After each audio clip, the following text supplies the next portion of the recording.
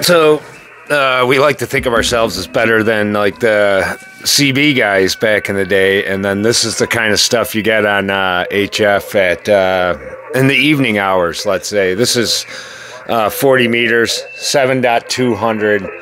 It's roughly, I don't know, I think it's like 9:30 o'clock, or yeah, 9:30 o'clock, 9:30 Eastern time, but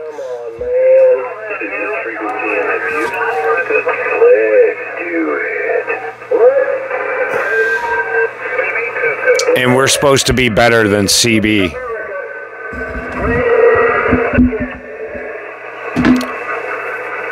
So you'll find this kind of nonsense on the radio, not only here, but I've gotten it up on 80 meters. For some reason, 7.200, 7.200 is pretty common. This kind of stuff goes on pretty much every night. If you spend any time on HF listening around in the later evening hours, this is the kind of stuff you'll run across. Like I said, we're supposed to be better than CB. You know, the CB, and people snub their nose at the CB who are in the ham community. But yet, this is the kind of stuff that it goes on at in the evening hours.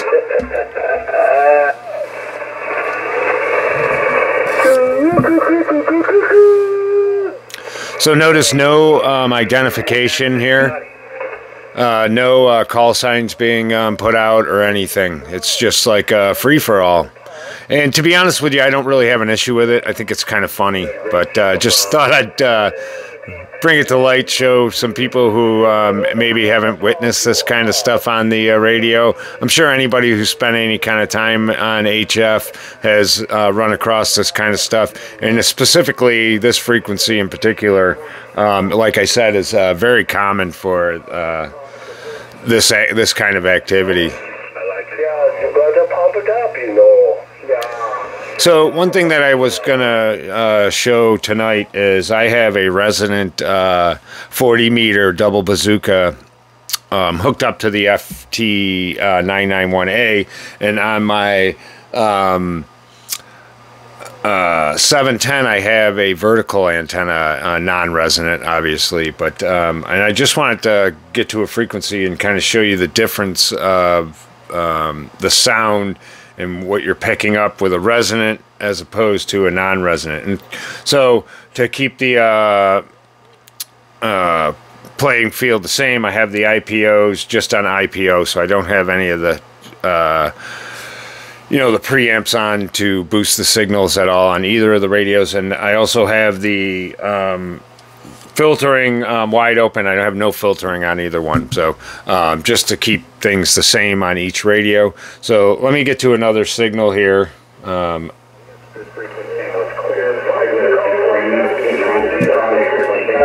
So this is both of them together again.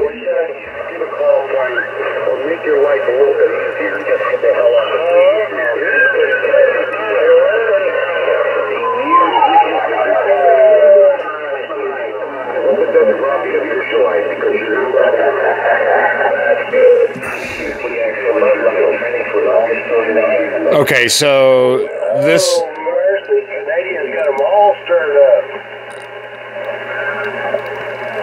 side right here is just the 710. So you can hear what you can hear there, and now this one is the 991A.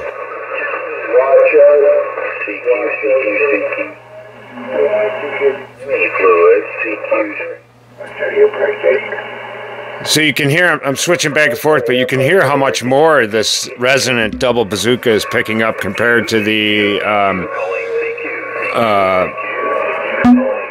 vertical. And so I'm, sorry. So again, without any preamps on or anything. So I'm getting on the 991A with the resonant antenna. I'm roughly averaging about an S7 with the signals coming in. And on this one, I'm staying at right about F5, S6. But this one's bouncing up much higher. You can see that, well, let me move this over here. You can see there's almost no movement on the needle here with the communication going on with the people talking, let's say. Signals coming in. But if you look over here at the 991A, and you can see my meter right here, the S meter. And let me see, I'll zoom in a little bit there.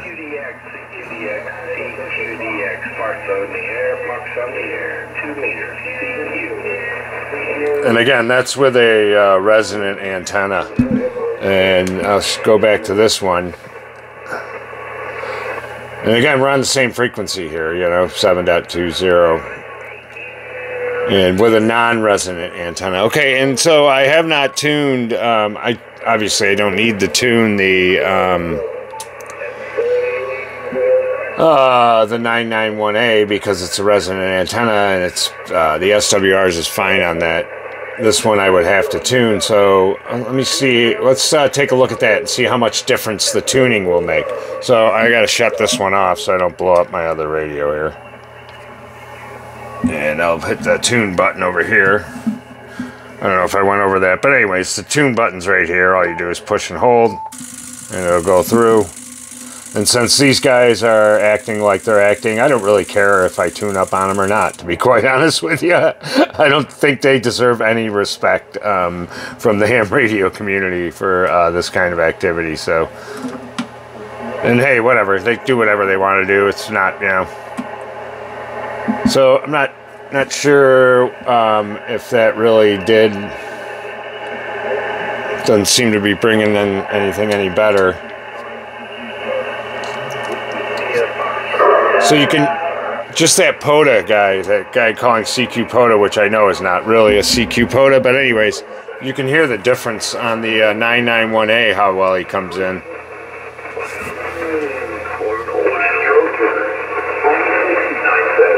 Well, I guess you can't hear him now, as opposed to on this one.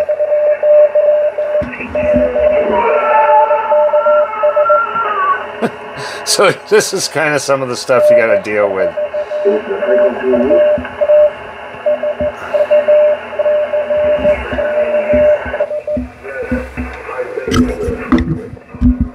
Sorry about that, the microphone. Trying to get it out of the way so that I can jump back and forth between the two radios.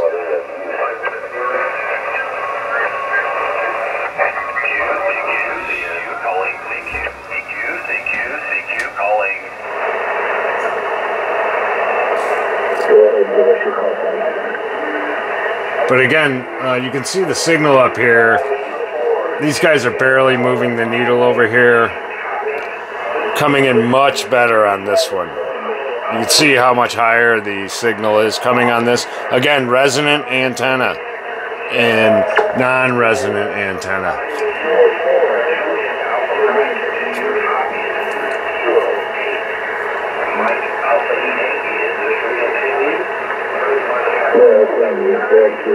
So I think that's the first call sign we've heard.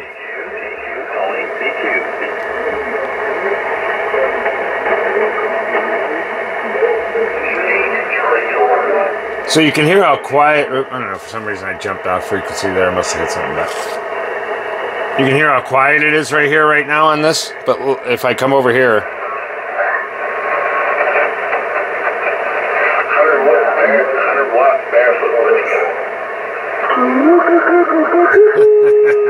Well, that guy's pretty loud on both of them, but definitely getting much better signals.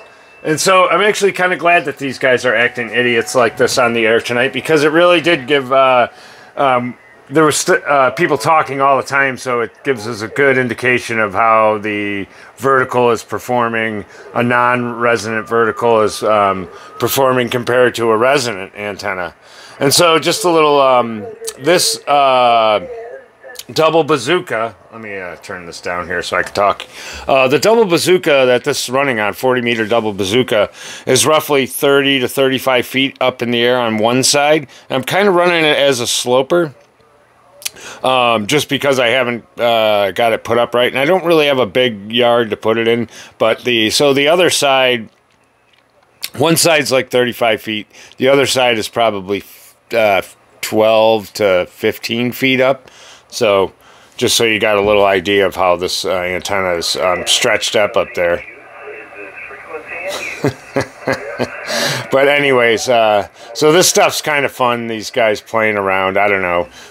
It's interesting to listen to. It makes me laugh. And I just think it's funny that when you bring up CBs or something to the ham radio community, people kind of look at you. And yet this is the kind of stuff that you find on 40 meters, HF band. And, you know, and it's not a...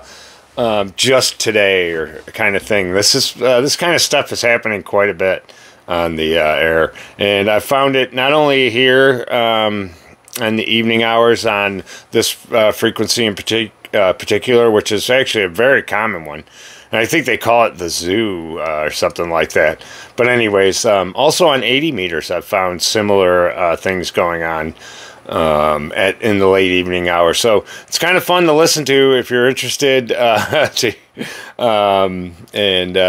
gives you a good laugh. I don't know, and it doesn't really offend me so much. Maybe it offends other people, but I think it's comical. It's not for me. I don't get on. I don't talk to these people or anything, and I typically don't stick around too long. But every once in a while, I do like to jump over there just to get a good chuckle, let's say. So we'll listen to a little bit more. And again, I just wanted to show you the difference between the signal strength of, and these are pretty comparable radios, I would imagine. And I'm not 100% sure, but I would imagine that the receive section in each one of these, the FT710 and the 991A here, are pretty similar, so I think it's a pretty fair comparison, being as though they're both Yaesu products. They're both, relatively new radios. So, but yeah, resonant to non-resonant, and it's actually, like I said, it's a good thing that these guys are out here doing this kind of nonsense, because there's always stuff going on the frequency, so it gives us a good idea of how the signals are being picked up.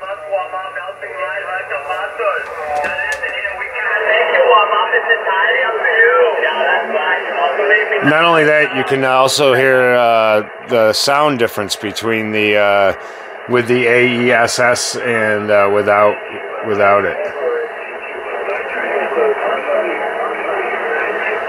So you can hear that Parks on the Air there on this side, but barely anything coming through on the 710 vertical. But you're getting a lot much better on this one.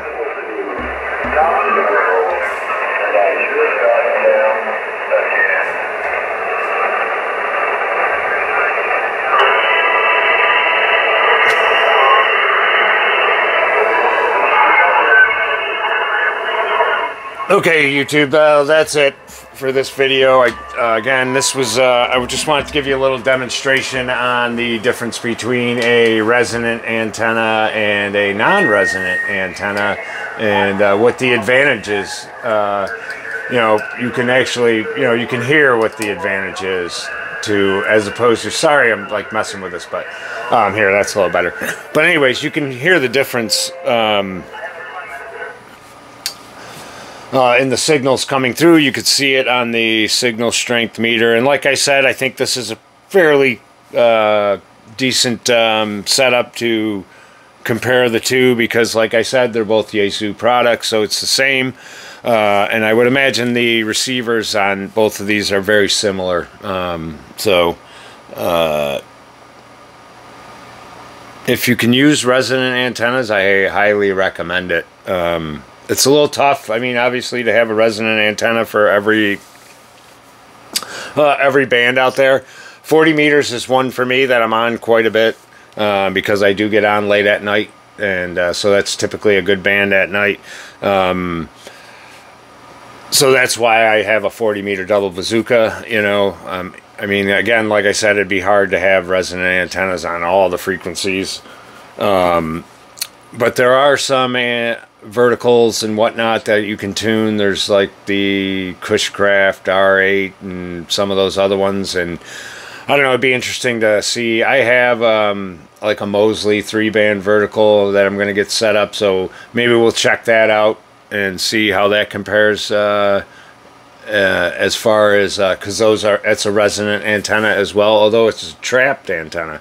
So maybe when I get that set up, we can compare that to a wire antenna, let's say, and do some more comparisons as far as that goes. But again, just a quick video. Non-resonant antenna on the FT710, resonant on the 991A. Please like, subscribe, and comment, or don't. You know how I feel about that stuff, but I don't know. I guess you got to say that. So 73 and KD2 ETP clear.